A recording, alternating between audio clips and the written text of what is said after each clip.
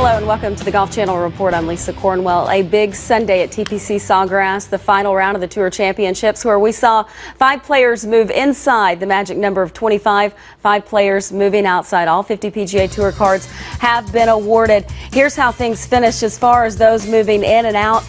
Bathauer, who won this tournament last year, he finished at 15th. He's headed the PGA Tour once again.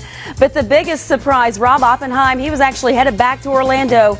He thought he was out. Then Lucas Glover made a bogey on 18, and that brought him back in. Angela Heyman caught up with Rob Oppenheim.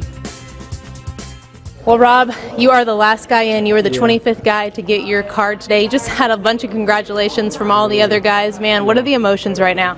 It's been amazing. You know, I was down the road. I didn't think it was going to happen. You know, to finish 26th on the regular season, and then to get some things that go my way, and to finish 25th. It's amazing. It's a great feeling.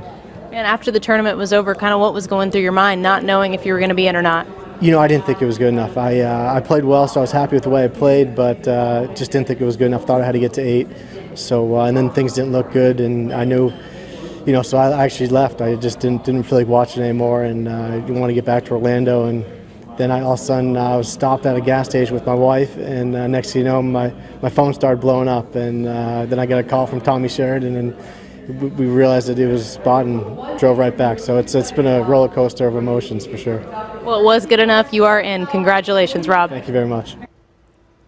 A roller coaster of emotions, maybe putting it nicely. It could have been a season of despair for Rob Oppenheim.